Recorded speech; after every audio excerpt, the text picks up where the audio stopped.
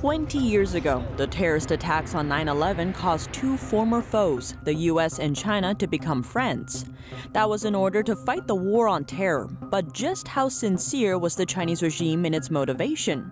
And what cost did the US pay after taking the Chinese regime's word for it? In a new special report, we look at the Chinese regime's history of supporting terrorist groups, despite vocally condemning them in front of the West, and what the regime is ultimately working toward. Welcome to China in Focus. I'm Tiffany Meyer. The year is 2001, and the Chinese regime remains the last major communist country standing. That's following the collapse of the Berlin Wall and the fall of the Soviet Union. At that time, China was struggling to avoid international isolation and trying to figure out how to deal with the George W. Bush administration, which had vowed to take a tougher line with the Chinese regime than Bush's predecessor. U.S.-China relations hit their lowest point in decades after a U.S. spy jet and a Chinese fighter jet collided that April. The U.S. was ready to take on the Chinese regime. Then 9/11 happened. Make everyone aware that we're going to be seeing some tape.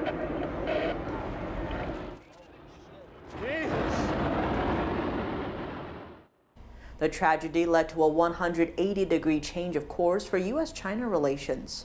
I was privileged to be in the White House before, during, and after 9/11 to sort of see these policies and plans coming into action and then changing dramatically. For those of us that followed Asia or the China challenge as a key priority, it was a little bit frustrating because the war on terror took a higher priority, and there was a good argument for that. The Chinese regime didn't hesitate to declare its shock at the incident and quickly express sympathy to the U.S. And America took Beijing at its word. President Bush soon visited China in October and affirmed that there was no hesitation, no doubt that the Chinese would stand with the United States and its people during this terrible time. But the Chinese regime's actions over the past 2 decades have led some to question whether it acted as part of the solution or part of the problem. In this special report, we look at the Chinese regime's history of supporting terrorist groups, despite vocally condemning them when democratic countries are looking, and what it's ultimately trying to achieve. The Taliban is not a U.S. designated foreign terrorist organization, but it was designated by the United Nations as a terrorist group. During its brief years in power, the Taliban set infidels on fire, performed public execution, tortured ethnic and religious minorities, amputated limbs from people who committed misdemeanors, banned women from receiving education, and most recently, started searching door to door to find people who had worked for the U.S. and Afghanistan's government and take revenge on them. After 9/11, the Taliban harbored its ally al-Qaeda leader Osama bin Laden and refused to hand him over to the U.S. The organization is also part of the international illicit drug trade circle. The drug trade accounts for up to 60% of the Taliban's annual revenue, earning the group up to $400 million every year. The Chinese Communist Party's ties with the Taliban started decades ago. The same day the World Trade Center fell, the Chinese regime signed an economic cooperation deal with the Taliban. And after 9/11, the UN Security Council voted to ban arms sales to the Taliban unless it shut down bin Laden's terrorist training camps. But China abstained. Since then, Beijing continued secretly negotiating with the Taliban. And in 2001, Indian intelligence officials were quoted by the media alleging that Chinese tech giant Huawei helped supply communication surveillance equipment to Taliban forces in Afghanistan. China's Huawei has a history of violating U.S. sanctions and of doing business with authoritarian regimes like Iran.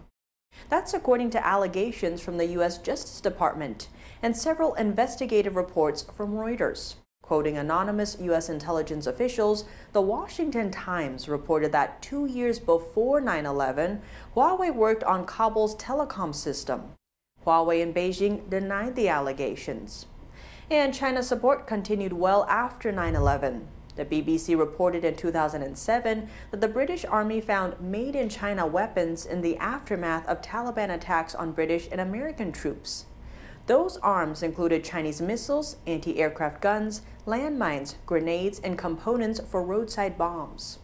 More recently, the Chinese regime has become less shy about its relations with the Taliban.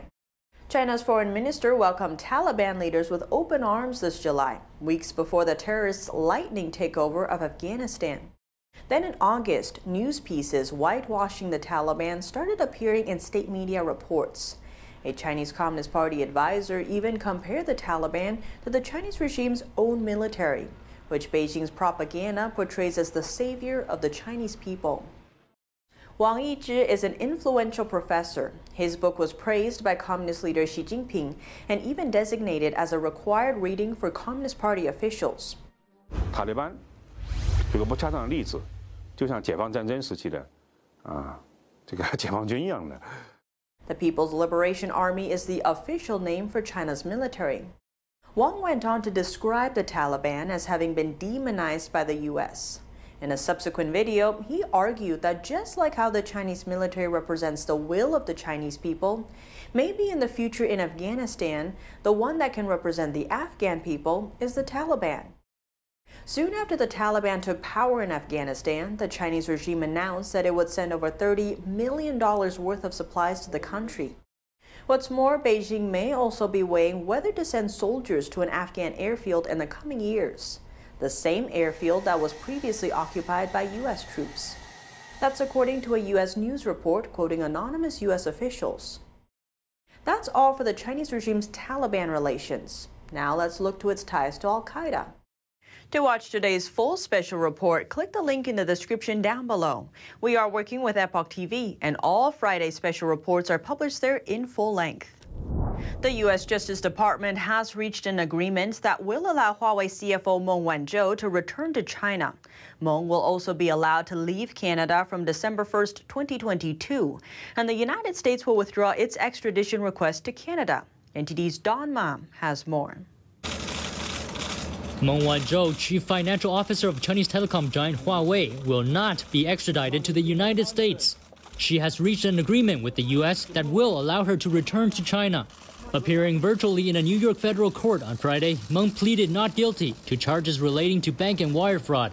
Under the deal, the U.S. would put the prosecution on hold until December 2022, and it will drop the case altogether if Meng complies with specific conditions. And as part of the agreement, Meng will be able to leave Canada on December 1st, 2022, and the U.S. will withdraw its extradition request to Canada. In 2018, she was arrested at Vancouver International Airport on a U.S. warrant. She was accused of misleading banks in doing transactions that were in violation of U.S. sanctions on Iran. The Huawei CFO has been battling extradition to the U.S. for 3 years. She has been under house arrest in her Vancouver mansion where she is monitored 24/7.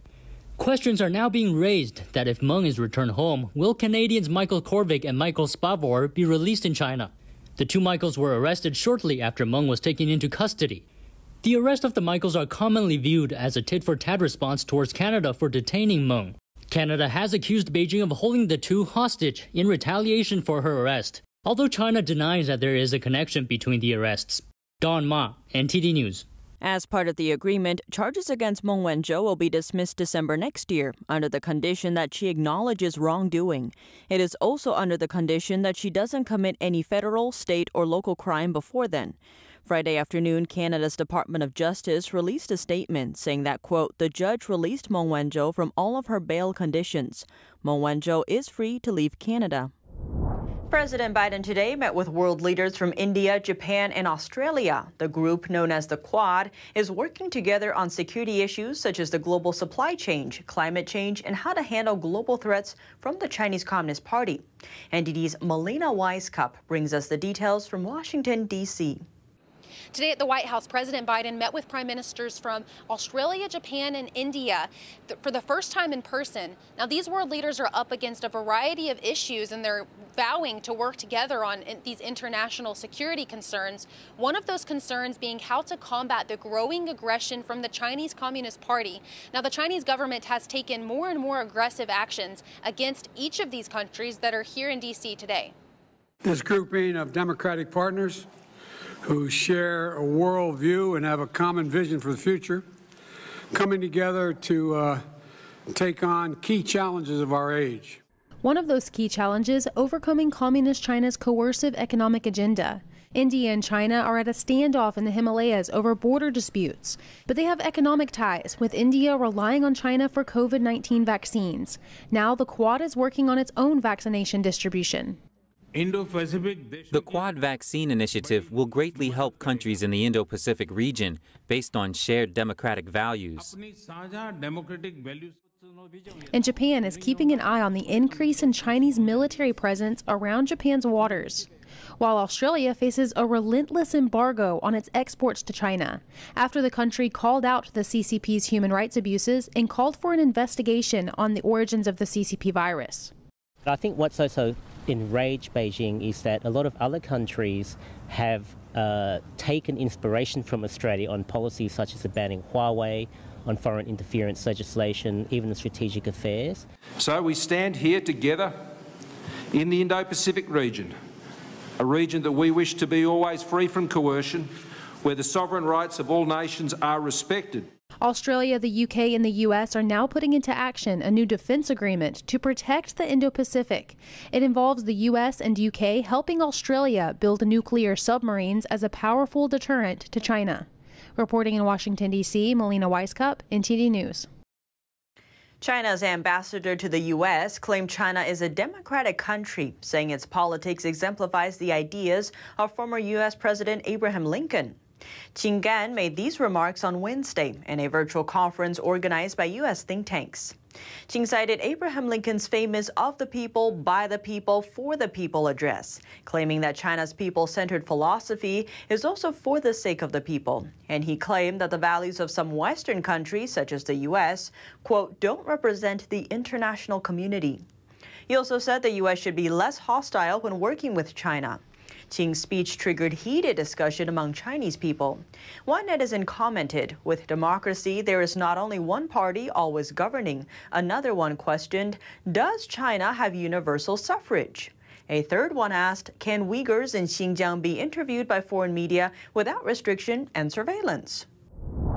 A Chinese diplomat had unified political parties in Sweden, but not in a usual sense. Now that he's leaving the country, it seems very few people will miss him. China's ambassador to Sweden, Gui Congyo, is about to step down. The Swedish media said it was rare to see such an undiplomatic diplomat, and that the Swedish political parties were united in his expulsion. According to Radio Sweden, Gui is leaving office on Friday, and his successor is expected to come by the end of this year. The Chinese embassy confirmed his departure. The embassy told another media outlet, Expression, that Gui is packing. But an official announcement is yet to be released. Since taking office in 2017, Gui has repeatedly threatened Swedish journalists, politicians, think tanks, and even the government.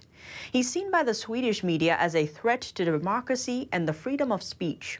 Multiple political parties urged the Swedish government to expel him this April, after he again threatened reporters. A commentary says not many Swedes will miss Gui, and that Sweden should not expect any better from Gui's successor. We've known for some time that Beijing doesn't like cryptocurrency, and just today, the Central Bank of China came out with an official statement banning cryptocurrency deals in the country. Here's more. China's central bank calls all cryptocurrency deals illegal. It says on its website that cryptocurrency trading breeds criminal activities such as gambling, illegal fundraising, fraud, pyramid schemes, and money laundering. It will severely crack down on illegal financial activities related virtual currencies. I don't think it will necessarily kill off cryptocurrency use within China. The cryptocurrency market for the Chinese will effectively move more towards the black market, quote unquote.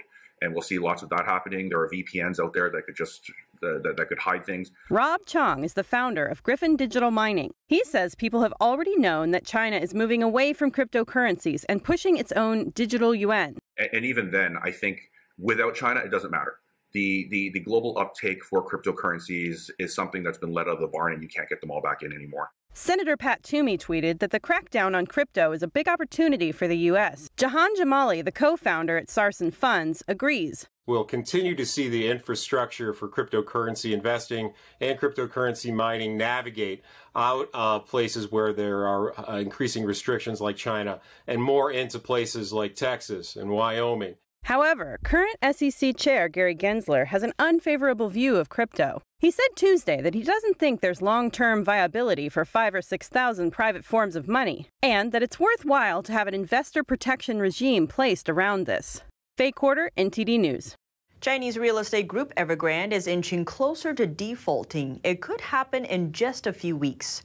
On Thursday, the group missed a key deadline to make an $80 million repayment to overseas investors.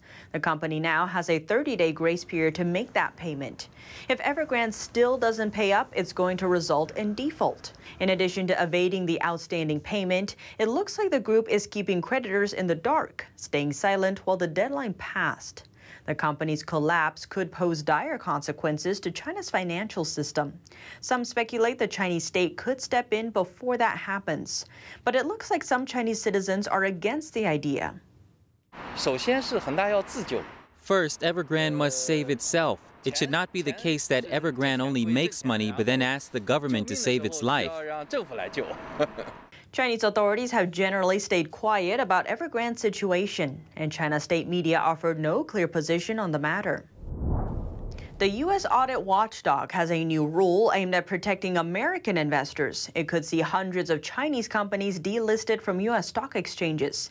If a company is headquartered in a place where authorities don't let businesses comply with U.S. law, then the company will just be considered non-compliant and could be delisted. It didn't specifically mention China, but it is a fact that Chinese authorities don't allow firms to open their books to U.S. auditors. They call the accounts state secrets. Around 250 Chinese companies are listed on the U.S. stock exchanges, with a total market cap of $2.1 trillion. The Chinese regime won't allow their companies to open their books to U.S. auditors, but they are asking them to share data with the regime itself. China's central bank will soon have access to the private credit information of hundreds of millions of users of Ant Group's online credit service. Ant Group's credit service says its consumer credit data will be added to the database of China's central bank. Consumers who don't authorize the sharing of their data will not be able to use the credit service. The move is part of stricter regulations for Ant Group. Ant Group operates many digital payment, investment, and insurance services and has over 1 billion users worldwide. In China, about 500 million people use its online credit and consumer loan services. And that's all for today's China in Focus. Thanks for watching, but before you go, we will give you a glimpse into next Friday's special report. A statement from China is suggesting you are more likely to get struck by lightning than to experience adverse reactions from Chinese-made vaccines. But a number of reports appear to say otherwise. Many Chinese citizens have already reported adverse symptoms after getting the jab. After the vaccination, I felt uncomfortable in my heart. It was arrhythmia and slight fibrosis of the heart. I think my blood circulation isn't flowing properly because of the vaccine. China's state-run media doesn't seem to be reporting on these cases either. So in this next special report, we look into unreported stories of those who say Chinese vaccines aren't so harmless after all.